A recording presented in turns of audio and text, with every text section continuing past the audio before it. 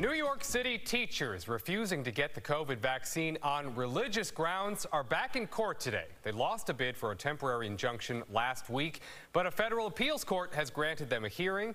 And on another front, healthcare workers making a similar argument were just handed another win regarding the state's mandate.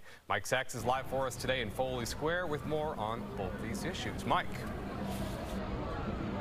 Yeah, Chris, so more on that healthcare worker mandate ruling in a moment. Right now, I want to focus on the hearing that began just about an hour ago here in Lower Manhattan. I'm going to step aside and show there's a big contingent of protesters on the steps of the courtroom supporting the 10 education workers, demanding the judge block enforcement of the education worker mandate for religious objectors. Now, last week, the court let the mandate go fully into effect pending today's hearing, and at least half the plaintiffs say in this case that they've been stripped of their pay. But the judge today seems skeptical of their claims that the city's mandate was unconstitutionally motivated by anti-religious bias. The hearing does continue. Now it is probably in its final steps. That, of course, though, didn't deter the anti-mandate protesters assembled in front of the federal court this morning. And whatever the judge does end up ruling will likely be appealed. Now, this suit is worth noting is separate from an earlier challenge to the city schools mandate that did not present a religious argument and was ultimately rejected by the Supreme Court, specifically Justice Sonia Sotomayor.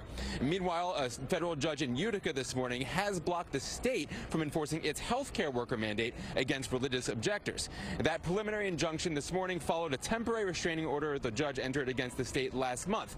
And last week, a 3-judge panel of the federal appeals court here in Manhattan applied that order to a separate suit based in Brooklyn. So essentially that required a religious exemption for healthcare workers pending the outcome of the panel's hearing, and that's going to happen this coming Thursday. So there's a lot going on in these legal battles here over the various worker mandates, whether the state healthcare worker mandate or the city's Department of Education worker mandate. And ultimately what the court does decide in the healthcare worker mandate, the appeals court panel later this week, what they decide will have some impact on what's going to happen with the city education worker mandate as well, because the issues before them about religious objections to the mandate are quite similar under the law. But we'll be monitoring this as it goes on, and for now, the legal battles continue. I am live outside the federal court in Lower Manhattan. Mike Sachs, Fox 5 News. Chris, back to you.